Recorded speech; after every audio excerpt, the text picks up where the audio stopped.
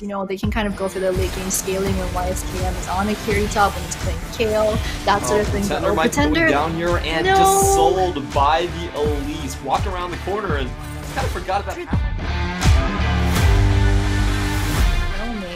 And Misty is a great roamer, but that's all just moot if they don't make anything out of that right now. Hana has to try and run away in his own jungle, but the follow-up from Gory means that it's dead Hana in the jungle over by his...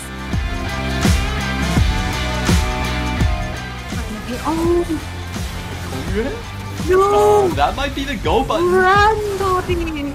Beautiful goes, he gets the shove onto 4 members into the Moonlight Vigil, which decimates the team. No Name's finally coming in, but he's coming in a little bit late. He gets stunned down and bursted. 7-9 in tatters as only Castiel is alive, and he's running for the... He doesn't have cleanse for the team fight, so here comes the counter train.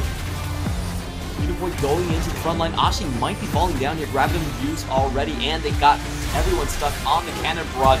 Korea going in with a 3-man keeper's verdict, but they don't find any follow-up here, and you get the first. In goes Arashi straight into the back line.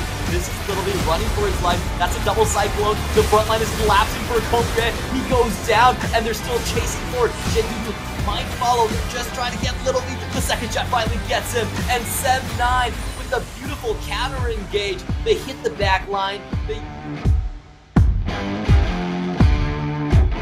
need to fight their way out of this. Here comes Rock. There they go. Charm. They do land. That's going to be one. They managed to really carry something after they have any more. Oh boy, it's Kongye falling into Lil V. It seems that J-Team have run out of steam.